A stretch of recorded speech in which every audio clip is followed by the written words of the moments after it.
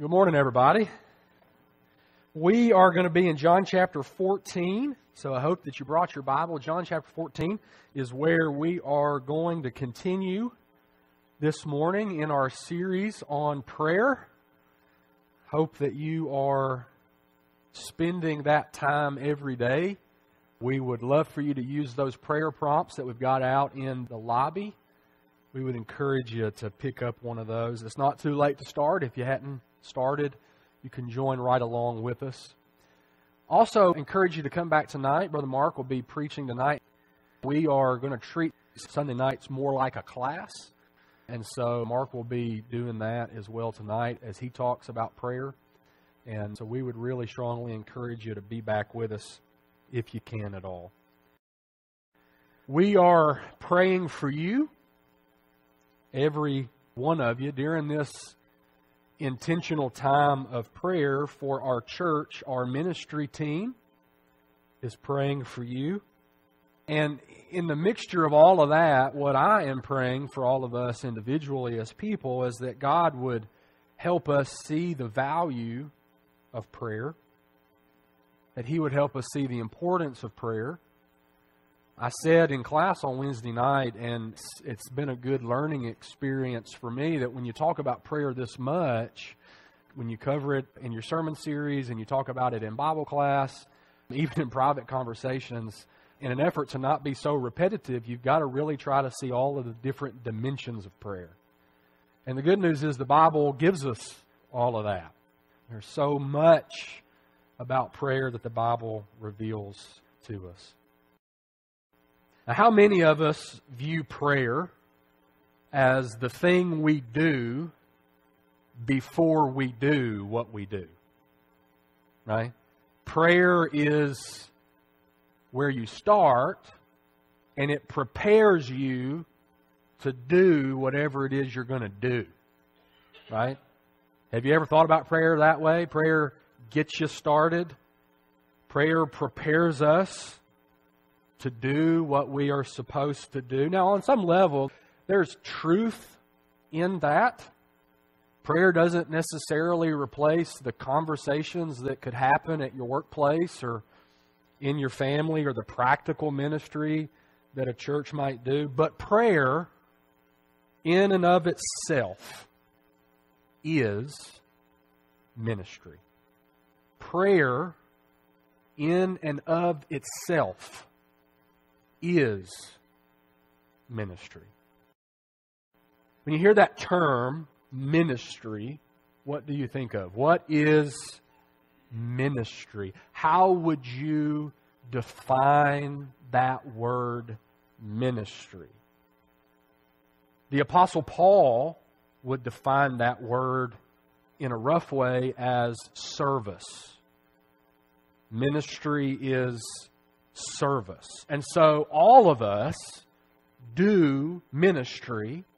All of us do service on one level or another, or at least we should. We all serve in one way or another.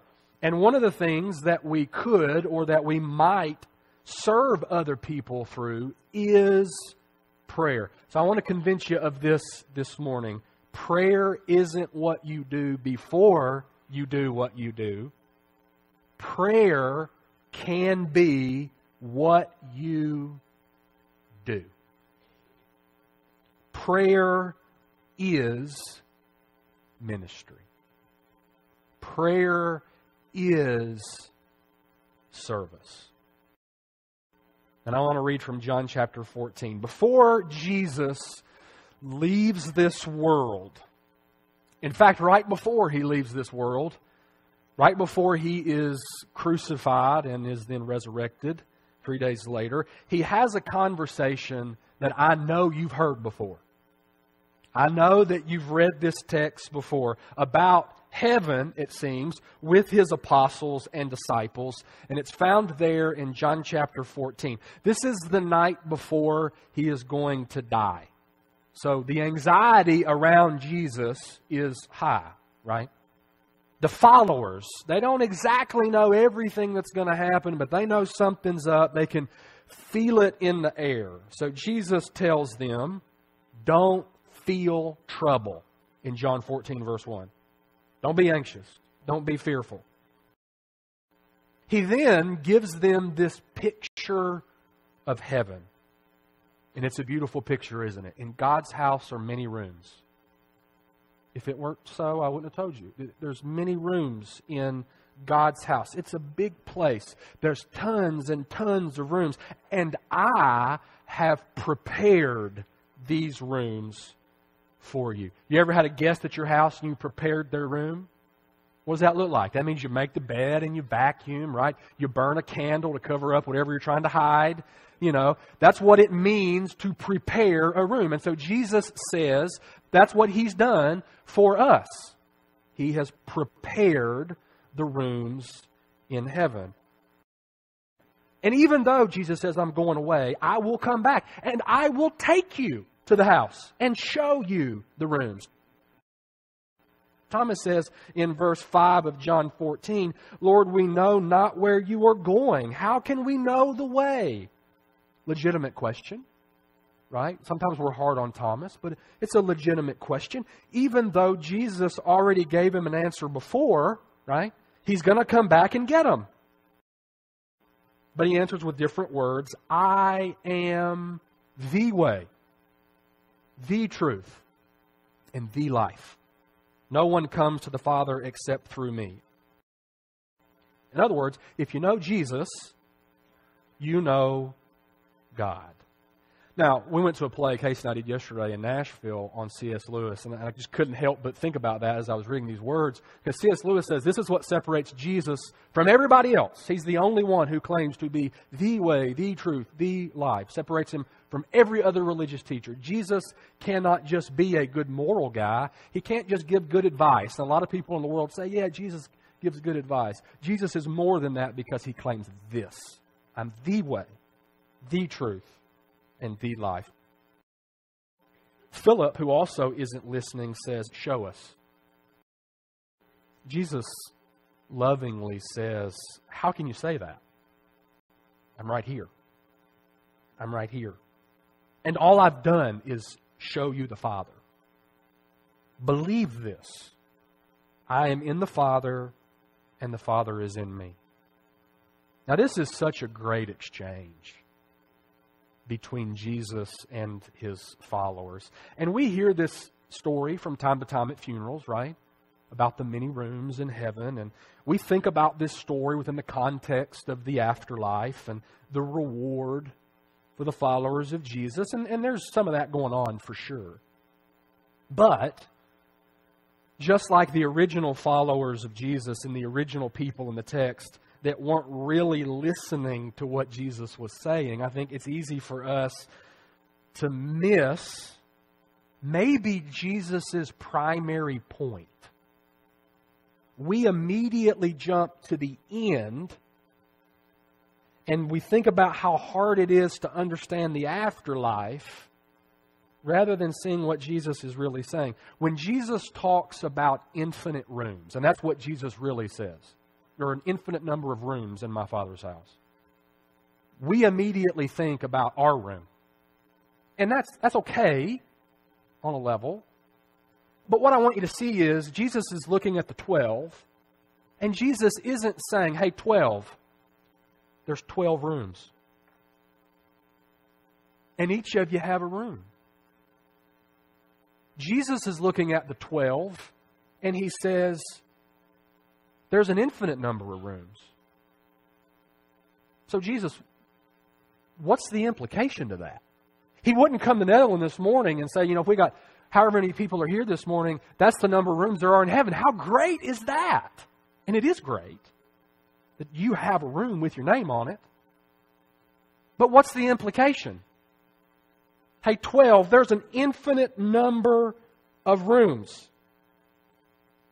We hear Jesus' words and we think, wow, I have a room. And listen, you do. You have a room. But what Jesus is really saying on a much deeper level is that you got a room, but there's a lot of other rooms. How are we going to fill them? How are we going to get people in those rooms? That's why He says this in John 14, verse 12, "Truly, truly, I say to you, whoever believes in me will also do the works that I do. And greater works than these will he do, because I am going to the Father." What works did Jesus do? You think about the ministry of Jesus. What works did he do? He healed. He fed. He taught. He served. And Jesus says, because I'm going to the Father's house to prepare the rooms, and there are an infinite number of rooms, I'm going to come back and I'm going to get you and I'm going to take you into your room. Hopefully you've got other people to put in their rooms, and you're going to do the same works that I did. Now, what would change about your personal ministry or my personal ministry or the church's ministry if we thought about our ministry in terms of we are doing what Jesus did? So we serve because Jesus served. We teach because Jesus taught. We feed because Jesus fed. We heal because Jesus healed. Take heart. Jesus says, you're going to do the work that I have done after I leave. What a responsibility, right? What a responsibility. If you know there are rooms, infinite number of rooms, how many rooms can you fill by serving like Jesus? Who can you make sure gets into the adjoining room in Father's house because you serve like Jesus? Now catch this. The end of verse 12 through 14 of John 14. And greater works. You're going to do what Jesus did. You're going to do the works of me, Jesus says, and greater works. Greater? Greater? Greater works than these will he do, because I am going to the Father. Really? We can do the greater works? We can do greater works than serving and teaching and feeding and healing? There's greater works than that? Whatever you ask in my name, this I will do, that the Father may be glorified in the Son. If you ask me anything in my name, I will do it. Did you catch it? Our Lord Jesus, the Lord, the one who said, I am the way, the truth, and the life, says what you do in terms of your work is a heritage to Him. Do the works. Have compassion. Serve, teach, do. Those are the works of Jesus. But Jesus says there's a greater work. And what is that? Asking. Prayer. Prayer on the lips of Jesus Himself is the greater work. That's unbelievable, right? Prayer is the greater work. Our view sometimes, my view sometimes, is that prayer is like a cop-out that lets me get off the hook from doing what I actually should be doing. Our view is that prayer is what you do before you do what you do. But Jesus says prayer, done with faith, done the right way, is the greater work. Is the work. Even greater than the compassionate work of Jesus Himself. It's amazing to me. This prayer, this kind of prayer is ministry.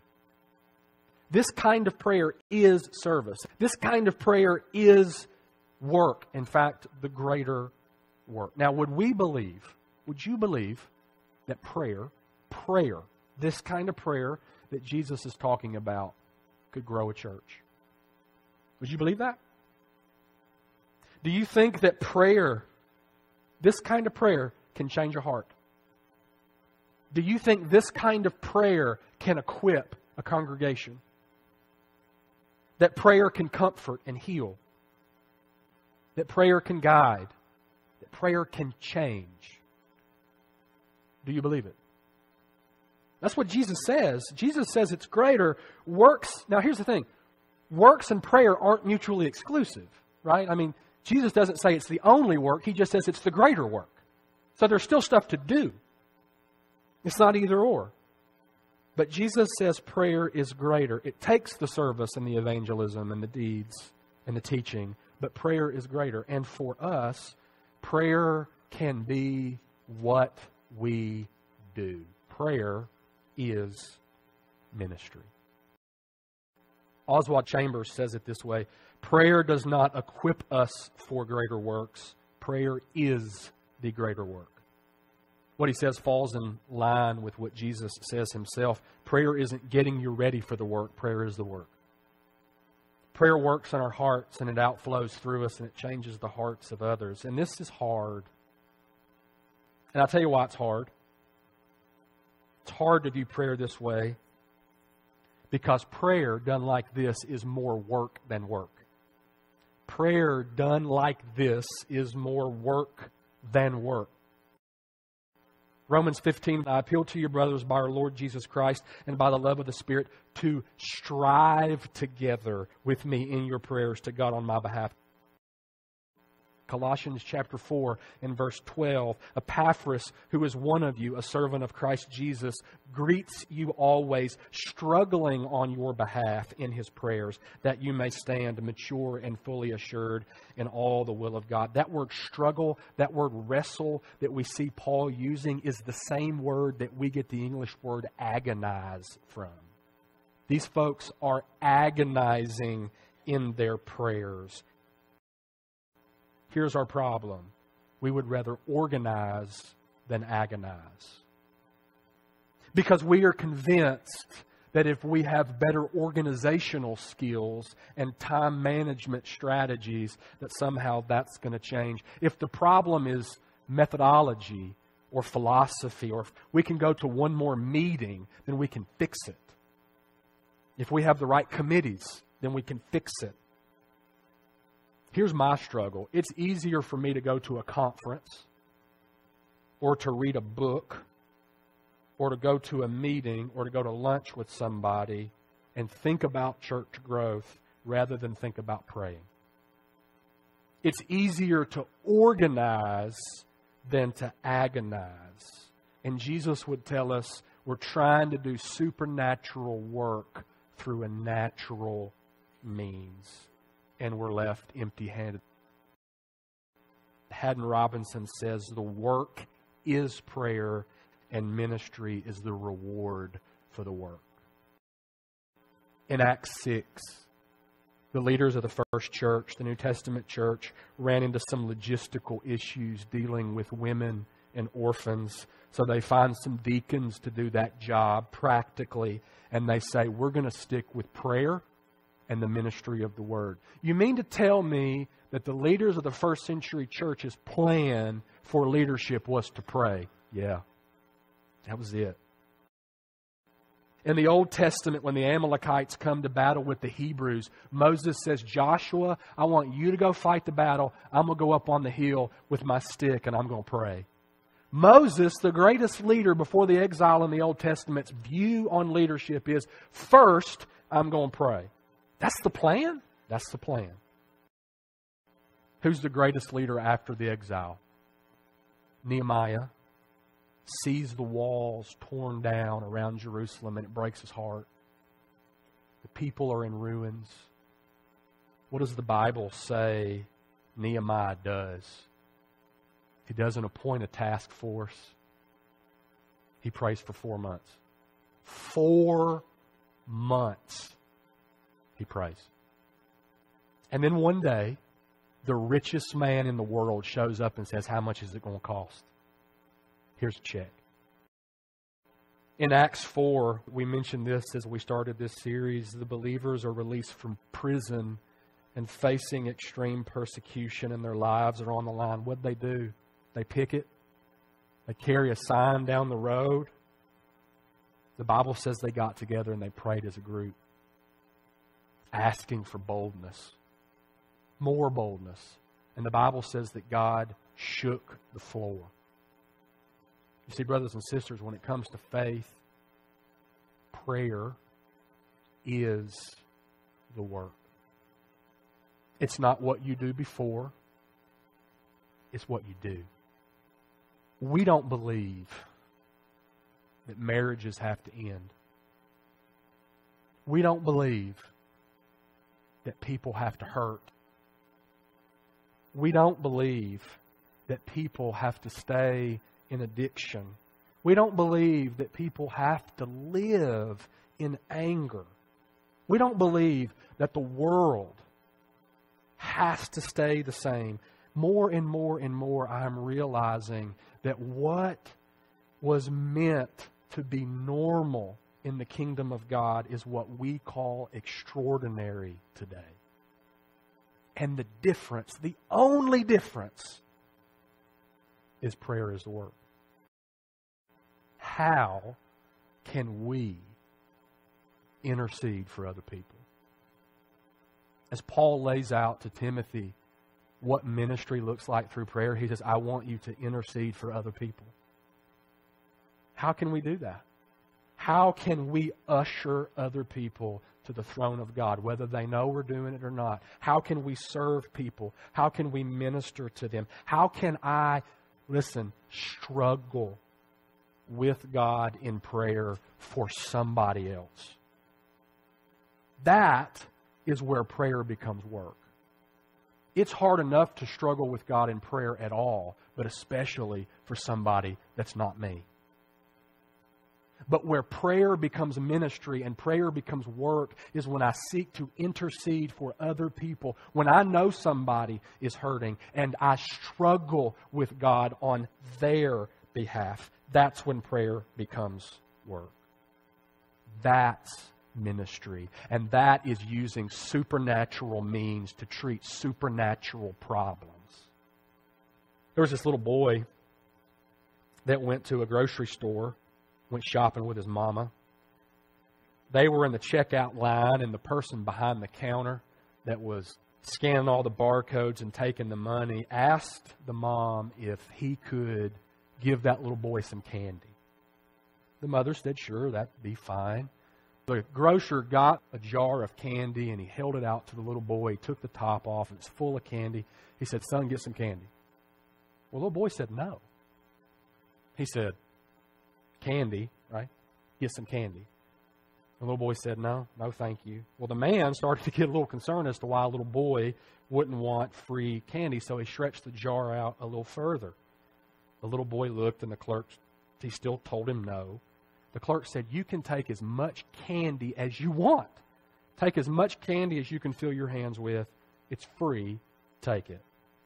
With a confused look, our clerk, he made one last effort and held the jar out. And the little boy said, would you get the candy for me? Well, the clerk happily agreed to get the candy. He reached in the jar and he got the candy. And he gave all the candy in his hand to the boy, and the boy said, thanks. When his mama and he were in the car on the way home, she curiously asked, why didn't you get the candy yourself? Why were you being so rude? Why did you make the clerk get the candy for you? Her son innocently replied, because, Mama, his hands are bigger than mine. I get more candy that way. Right? Smart boy. Right? He understood that the hands at the source were bigger than his own hands. That's what prayer is. Supernatural work to treat supernatural problems. We go to the source on behalf of other people, asking as ministry. Because, church, God's hands are bigger than ours. My hands pale in comparison to God's hands. Who do you know that needs you to struggle? Who do you know that needs you to intercede? The reason that I think prayer is ministry is that you can do that anywhere, anytime, for any amount of time. There's limitations on how you serve and how you teach and how you feed and clothe. Important, vital, irreplaceable, all of those things. But prayer is ministry and prayer is the work because it can happen anywhere. Never limited. Prayer is the work. Prayer is ministry because it's limitless and it connects us to a God who is limitless. Who can you intercede for? Who needs you to pray for them? Let's bow and pray together. Father God, we are grateful for this time. We're thankful for every opportunity that you give us. Bless us, we pray, as we seek to intercede for other people and view prayer as ministry, view prayer as doing what we do. We need your help, and we pray in the mighty name of Jesus. Amen. This morning we offer you the opportunity to respond in some way. Maybe you need some prayer. We are happy to intercede for you on your behalf, to give you hope and encouragement and love. We freely offer that. If there's something that's wrong, something that you need. Maybe you're not a believer. Boy, today's a good day. Today is a good day to start your walk with Jesus. We freely offer you our encouragement and our love. This is a place of peace, not a place of judgment. And we will love you, we promise. If we can help you, let us know what we can do while together we stand and sing.